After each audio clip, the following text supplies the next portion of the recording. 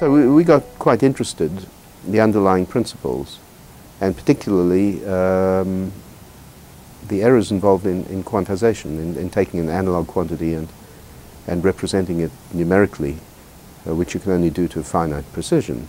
Analog to digital converters in the early days of digital were really not very good and not very stable. So quantization distortions were not that uncommon, actually, especially when some of these recordings became available in a digital form when the compact disc came out in 1983 in North America. And some of the early classical recordings, at least, displayed quantization artifacts, sometimes quite audibly, which shouldn't have been there. And I think generally they were errors due to improperly adjusted or improperly working analog to digital converters during the original recording, or in many cases artifacts of the editing process using undithered faders or other operations, digital operations. So it was quite clear that there were problems if digital wasn't done properly.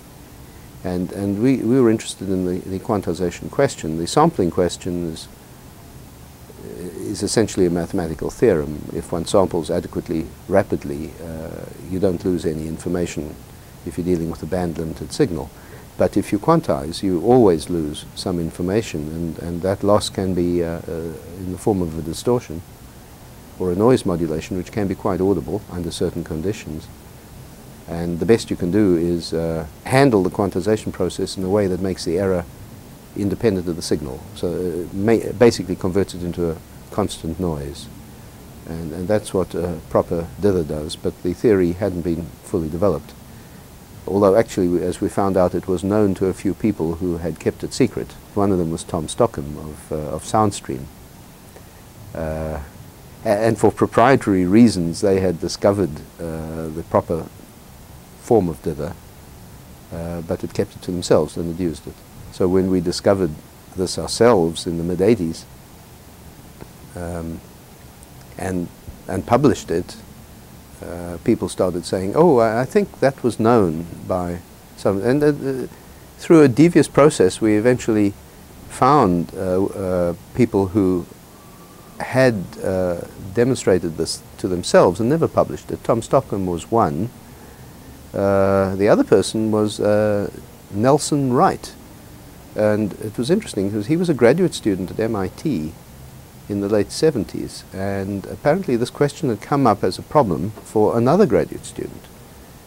And Nelson had actually developed the theory in order to solve the other student's question, and had never got around to publishing it because he got a job at that point and we headed off to California to be one of the founders of Accuson. Through his ex-supervisor, I learned of this and got hold of Nelson, and he said, "Oh yes, I think I probably still have notes about this somewhere." He actually found it. He had written a handwritten manuscript about it. It never got published. That's from 1979. Tom Stockham discovered this in 1980. He showed me his notebooks. We stumbled onto it around 1985. And so Stockham and John and myself have written joint papers with Robert Gray and Nelson Wright. So it isn't all now published. I think credit's been given to all the people, the early people who kept silent about it. But, so digital audio for us started in the early 80s, and our interest in it from a research point of view.